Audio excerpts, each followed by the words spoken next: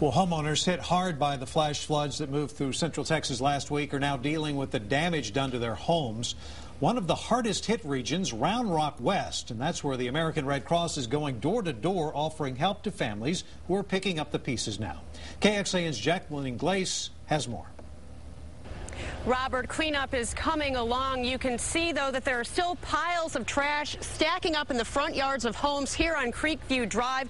In them, you're going to find everything from soaked insulation to tree branches, and under this mess is even an above-ground swimming pool.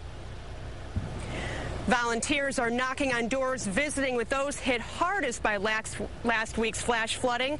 Many people are dried out, but damage to their homes is so substantial they only have the clothes on their backs.